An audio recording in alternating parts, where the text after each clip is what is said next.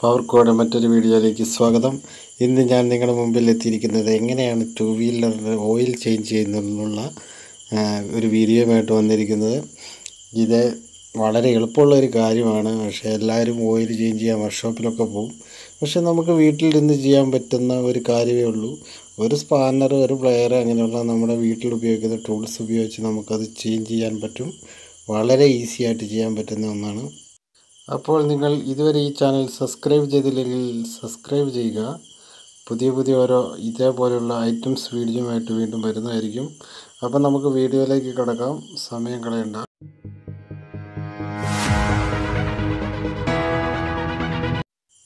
അപ്പോൾ നമുക്ക് ഇത് സ്റ്റാർട്ടിങ്ങിൽ വേണ്ട സാധനങ്ങളാണ് ഞാൻ പരിചയപ്പെടുത്തി തരുന്നത്. നമുക്കൊരു ഹാമർ വേണം, ഒരു ബോക്സ് സ്പാനർ വേണം. അത് കഴിഞ്ഞ് ഇത് ഓയിലാണ്, നമുക്ക് പുതിയ ഓയിൽ ഒഴിക്കാനുള്ള ഓയിലാണ്, അത് വേണം. അതുപോലെ തന്നെ നമ്മൾ ഈ ഒരു പ്ലെയറും വേണം. അതുപോലെ തന്നെ ഈ എൻജിൻ ഓയിൽ, പഴയ എൻജിൻ ഓയിൽ നമ്മൾ താഴേക്ക് വീഴുമ്പോൾ ചാടാൻ വേണ്ടി ഒരു ബക്കറ്റോ ടിന്നോ എന്തെങ്കിലും വെക്കുക.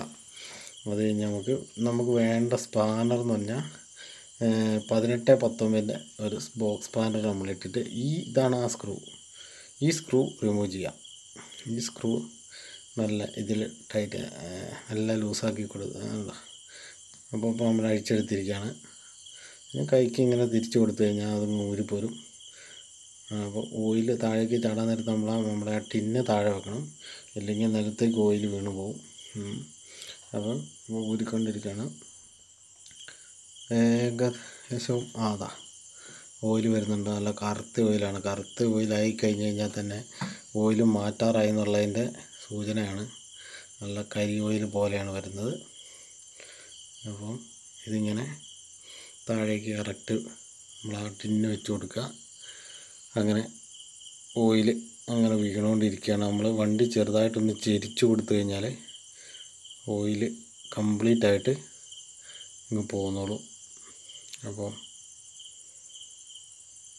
ഉണ്ടോ, ഓയിലിൻ്റെ കളർ തന്നെ കാണുമ്പോൾ നമുക്ക് മനസ്സിലാവും പണ്ട് ഓയിൽ മാറ്റേണ്ടതാണ്. അപ്പോൾ അല്ലേ, ഓയിൽ നല്ല വരവാണ്. അപ്പം നമ്മൾ ഇതിൻ്റെ ഉള്ളിൽ ഒരു ഫിൽറ്ററുണ്ട്. അപ്പോൾ ഈ ഫിൽറ്റർ നമ്മൾ റിമൂവ് ചെയ്യണം. ഈ ഫിൽറ്റർ അങ്ങനെ ഉണ്ടോ, അത് മെല്ലെ വലിച്ച് അങ്ങ് പോകുന്നുള്ളൂ.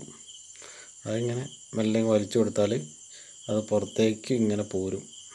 അപ്പോൾ നമ്മളിതെടുത്തിട്ട് ഒരു കോട്ടൺ തുണി എടുത്തിട്ട്, ഇതേപോലെ ഒരു കോട്ടൺ തുണി എടുത്തിട്ട് ശരിക്കും തുടച്ചു കൊടുക്കുക. അതിൻ്റെ ഉള്ളിൽ എന്തെങ്കിലും ചെറിയ വേസ്റ്റുകളൊക്കെ ഉണ്ടെങ്കിൽ റിമൂവ് ചെയ്യാൻ വേണ്ടി നമ്മൾ ശരിക്കും ഒന്ന് തുടച്ചു കൊടുക്കുക. നല്ല പോലെ ക്ലീൻ ചെയ്യാം. നല്ല പോലെ ക്ലീൻ ചെയ്ത ശേഷം നമ്മൾ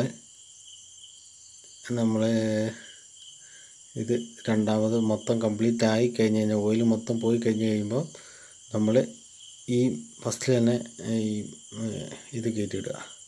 കണ്ടില്ലേ, ഈ സാധനം കയറ്റിയിടുക. അതിൻ്റെ പൊസിഷനാണ് നോക്കുക.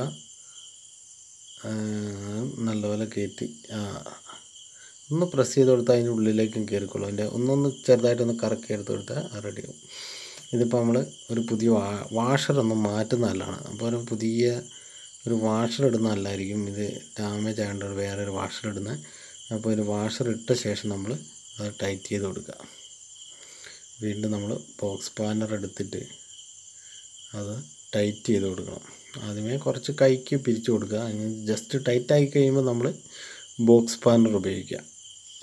അപ്പോൾ ഏകദേശം ടൈറ്റായിട്ടുണ്ട്. ഇനി ബോക്സ് സ്പാനർ എടുക്കുക. ബോക്സ് സ്പാനർ എടുത്ത് ഇതിലിട്ട ശേഷം നമ്മൾ ഇങ്ങനെ ഒന്നാക്കി കൊടുത്തു കഴിഞ്ഞാൽ ടൈറ്റായി. നല്ലപോലെ ടൈറ്റ് ചെയ്യണം, ഇല്ലെങ്കിൽ ലീക്കിന് സാധ്യത വരും. അപ്പോൾ നമ്മൾ ഏകദേശം നമ്മളൊരു ടൈറ്റ് നോക്കിയിട്ട് അത്യാവശ്യം ടൈറ്റ് ചെയ്യുക. ഉണ്ടല്ലേ, ഓക്കെ, അതിൻ്റെ ഇത്ര മതി, ടൈറ്റായിട്ടുണ്ട്. ഓക്കെ, പിന്നെ നമ്മൾ ഇതിൻ്റെ ഇപ്പുറത്തെ സൈഡിൽ വരിക. അപ്പോൾ ഇവിടെയായിട്ടാണ് നമ്മുടെ ആ സ്ക്രൂ ഉള്ളത്. ഈ സ്ക്രൂ പ്ലെയർ ഉപയോഗിച്ചിട്ട് നമ്മൾ മെല്ലെ ഊരി കൊടുക്കുക. ഇതേപോലെ നമ്മൾ ലെഫ്റ്റ് സൈഡിലേക്ക് മെല്ലെ ഊരി കൊടുത്തു കഴിഞ്ഞാൽ സാധനം ഊരി പോരുകയും അപ്പം ഇത് ഊരി കൈ കിട്ടിക്കഴിഞ്ഞാൽ ഇത് ഊരിയെടുത്ത ശേഷം നമ്മളൊന്ന് ജസ്റ്റ് ഒന്ന് ക്ലീൻ ചെയ്യണം. കണ്ടോ, ഓരോരോ ചെറിയ ചെറിയ വേസ്റ്റുകളൊക്കെ അതിൽ കാണും. നമ്മൾ ശരിക്കും നല്ല കോട്ടൺ തുണിക്ക് നല്ല വൃത്തിക്ക് വൃത്തിയാക്കുക. അത് കഴിഞ്ഞ് വൃത്തിയാക്കിയ ശേഷം ശരിക്കും നോക്കുക, നല്ല വൃത്തിയായിരിക്കും, ഇല്ല ലീക്കിന് സാധ്യത വരും. നല്ല വൃത്തിക്ക് ചെയ്യുക. അത് കഴിഞ്ഞ് വെച്ചാൽ നമ്മൾ എന്തെങ്കിലും കടലാസിൻ്റെ പീസോ, ഇതാണ് നമ്മൾ ഒഴിക്കാൻ പോകുന്ന സെർവോൻ്റെ ഓയിൽ കേട്ടോ. ഇതൊഴിക്കാൻ നമ്മൾ ഒരു കടലാസിൻ്റെ പീസ് നമ്മളൊരു ഫണൽ രൂപത്തിലാക്കിയെടുക്കുക. ഫണൽ രൂപത്തിലാക്കിയെടുത്ത ശേഷം നമ്മൾ ഇതേപോലെ ഓപ്പൺ ആക്കിയിട്ട് നമ്മളതിലേക്ക് ഒഴിച്ചു കൊടുക്കുക. ഒരു കടലാസ് ഫണൽ രൂപത്തിലാക്കിയിട്ടാണ് ഞാനത് ചെയ്ത്. ഇനി ഫണലുള്ളവർക്ക് ഫണൽ മുഖാന്തരം അങ്ങ് ഒഴിച്ചാൽ മതി. ഞാൻ ഫണലില്ലാത്തത് കൊണ്ടും ഒക്കെയാണ് കടലാസിലൂടെ ഞാൻ ഇങ്ങനെ ചെയ്തത്. ഫണൽ രൂപത്തിലാക്കുക, എന്നിട്ട് അങ്ങ് ഒഴിച്ചാൽ അത് മതി. ഫണൽ വേണമെന്നൊന്നുമില്ല. അപ്പോൾ ഇതേപോലെ ചെയ്യുക. പെട്ടെന്നങ്ങ് ഒഴിച്ച് ഉള്ളിലേക്ക് ഒഴിച്ച ശേഷം ഇങ്ങനെ ഒഴിക്കുക. കുറച്ചിട്ട് ഒഴിക്കാവുള്ളൂ, ഇല്ലെങ്കിൽ അത് ഇറങ്ങിപ്പോകത്തില്ല. അപ്പോൾ അത് ഒഴിച്ച് കഴിഞ്ഞിരിക്കുകയാണ്. അത് കഴിയുമ്പോൾ നമ്മൾ ആ പഴയ ഇതിട്ട് നമ്മൾ ടൈറ്റ് ചെയ്യുക. ടൈറ്റ് ചെയ്ത ശേഷം പ്ലെയർ എടുത്തിട്ട് ഒരു ടൈറ്റിങ് ചെയ്യുക. നമുക്കറിയാമല്ലോ ഏകദേശം ടൈറ്റായല്ലോ എന്ന്. അതേ കോലത്തിൽ നിന്ന് ടൈറ്റ് ചെയ്യുക. മതി, ഒരു പിരിയും കൂടെ പിരിച്ചാൽ അത് കറക്റ്റ് ടൈറ്റാണ് ഉറപ്പായിട്ടുണ്ട്. അപ്പോൾ നമ്മൾ ഓയിൽ ചേഞ്ച് ചെയ്ത് കഴിഞ്ഞു. നിങ്ങൾക്ക് ഇപ്പോൾ മനസ്സിലായില്ലേ എത്ര സിമ്പിളായിട്ടാണ് നമ്മൾ ചെയ്തതെന്ന്. അപ്പോൾ നിങ്ങൾക്ക് ഈ വീഡിയോ ഇഷ്ടമായെങ്കിൽ നിങ്ങൾ തീർച്ചയായും ലൈക്ക് ചെയ്യുക, കമൻറ്റ് ചെയ്യുക. ഓക്കെ, വീണ്ടും അടുത്ത വീഡിയോയുമായി ഞാൻ വരുന്നതായിരിക്കും. Okay, by.